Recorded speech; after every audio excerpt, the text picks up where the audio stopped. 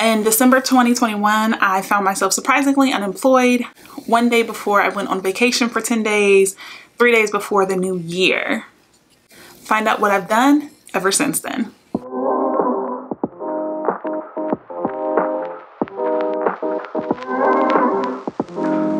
I'm Kyla Denanyoh. I'm so glad that you're here watching another video. And I lost my job in December 2021.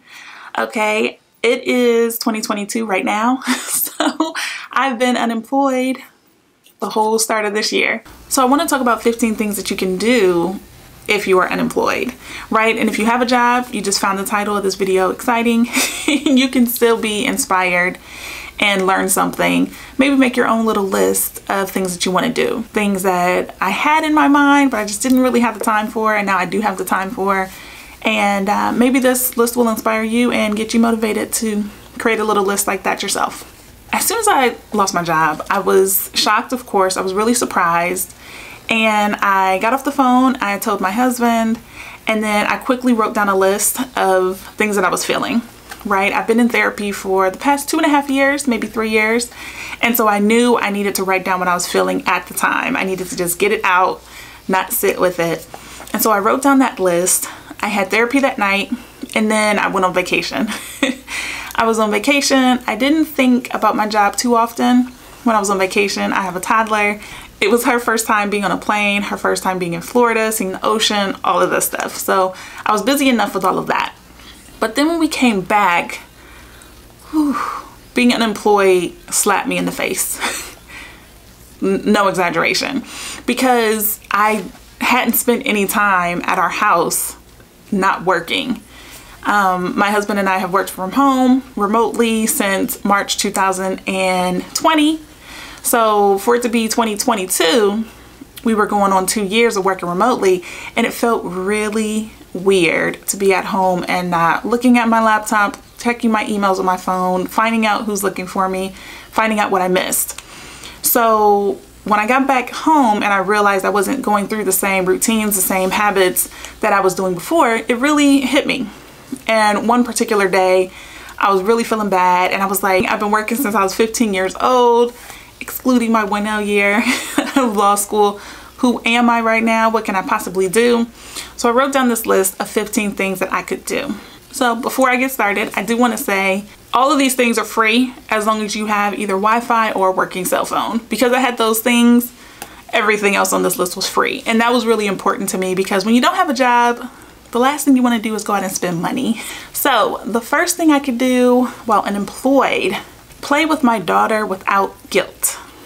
Right? And I say that because, as I've mentioned, my husband and I are both working from home, so we're always juggling. We got 2 eyes on her, 1 ear listening out for email notifications or reminders about meetings or all of this stuff. So I was able to hang out with her during the day. I was able to sit down and watch an episode of Sesame Street and not wonder if I was missing something, because she wasn't in daycare or anything. It was just us, and I even found that I had more time and more patience with her during the day because I didn't know that as soon as she went to sleep I had to run and do something. The number 2 thing that I could do was water my plants. Number 3, I could read books that I own.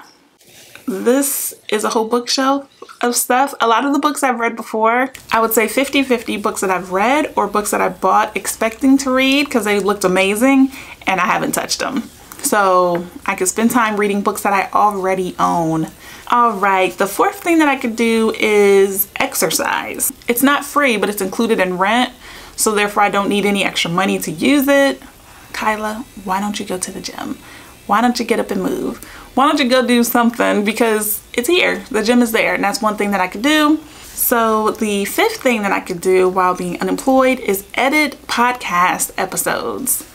And this one's important because I currently host a podcast called the You Are a Lawyer podcast, and I have episodes recorded for the next 2.5 months.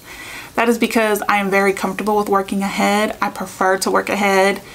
But at any given time, I'll have 3 episodes recorded and scheduled, and I use open source software to edit my podcast, so it's at no extra expense to myself. So that is another thing I could do while unemployed. So the 7th thing that I could do while unemployed is edit my resume. I was working with that company for 9 months, and before that I was working with a law firm for 5 years. So I haven't needed to edit a resume in a long time, and that was something that I could do while I was unemployed and tweaking my resume so that I could get another job, right? And so that probably should have been the first thing that I did once I was unemployed, but that happened to be number 7 on the list. So the next thing on the list of things you can do when you're unemployed, listen to audiobooks. I use an app called Libby. It's a free app that you can download, and it is for public libraries. So you enter your library card number and you can download audiobooks, ebooks. You know, if you're busy when you're working, you don't have time to listen to them. Sometimes for me, it's better to just listen to music or something in the background, a TV show that I've seen before.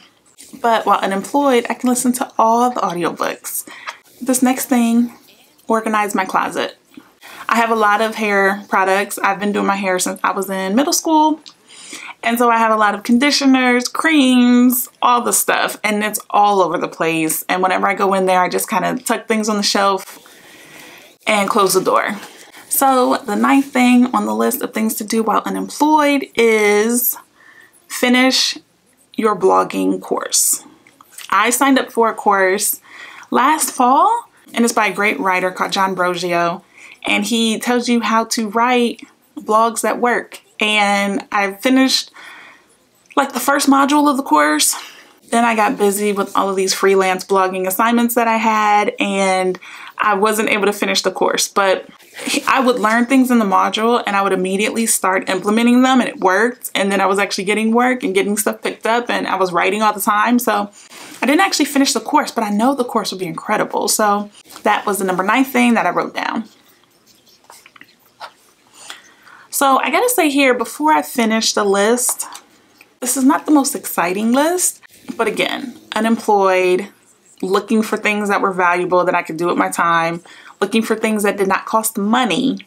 And for me, listening to books, reading books, finishing courses I already paid for, I can do these things. They've been in the back of my mind. Kyla, you know, you gotta finish that. But now I actually can finish them.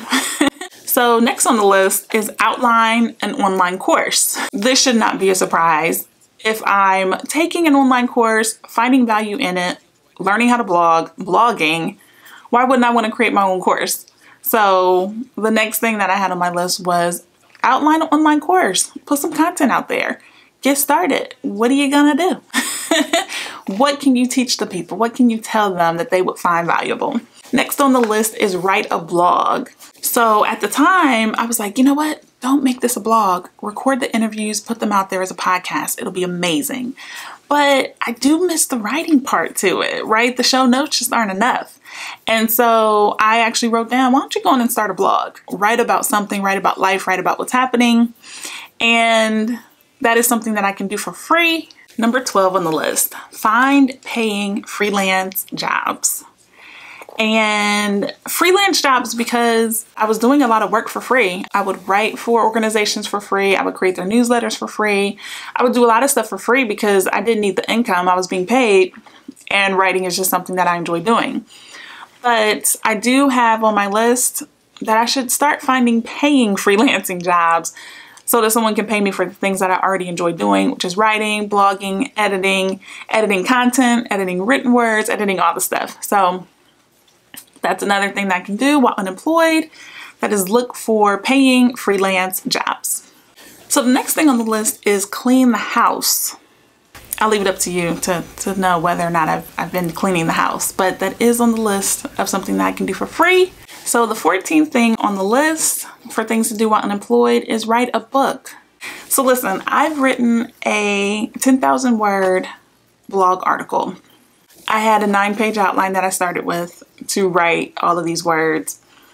Most novels are about 80,000 words. What's another 70,000 words? This is where my brain was. You're unemployed, you have time, spend an hour a day. You can have 70,000 words by the end of the year. Write a book. This is how my brain works. I'm finding this list to be finding myself to be quite vulnerable while reading this list because you are hearing about all the things that are interesting to me and things that immediately jumped out to me. So the last thing on the list was perform on social media. And I say perform because I'm not typically in my house wearing lipstick. My hair would be done. You know, my room actually looks like this, but to me, putting on lipstick is performing. And a clip of me dancing around my kitchen cooking Korean spare ribs, that's performing, right? I don't typically do that when I'm at the house. And so performing on social media is a good way for me to remember that you can have online content, you can have online displays, but you are showing 100% of the 10% of your life that you're sharing with other people. You're in my house, seeing where I record, seeing where I work, seeing where I edit podcasts and record them with others. But this is 10% of my life. So you can get 100% of 10% of my life. And that's how I think about social media. Now, I do want to say, while this list was not in any particular order, I really was just sitting down and jotting out things that I could do. Of course, I'm looking for a job. I look for jobs every week. I have been applying for unemployment. I'm waiting for that to get approved. And so I'm constantly looking for jobs. I'm constantly applying and sending out my resume. I did that before it was edited. I did it once it was edited. And then working on YouTube. I created thumbnails for YouTube back in June 2021. I sat on the idea. I decided not to start. And then finally I'm like, Kyla, you have the time. You have the time to put on lipstick, do your hair, record for YouTube, and share with the people. So I would say I've probably done 5 things on my list of 17. So including the 2 bonuses, which is record for YouTube, which is what I'm doing now, and looking for jobs, that brings the list to 17 things that I could do for free. So those were the 15 things that I am doing right now while I'm unemployed. I hope that I can stop working on the list because I get a job. I'm applying to jobs all the time, and I know that one of them will work out for me. So I hope you enjoyed the list. I hope you are employed. And maybe you just watched the video so that you could see what was on my list. Maybe you were curious, or if you know someone who's unemployed, or if you yourself are unemployed, feel free to make a list of things that you can do, because you're valuable, you are important, and there are a ton of things that you can do that are for free or that only require your cell phone. Okay, so thank you for watching the video this long. I'll see you the next time.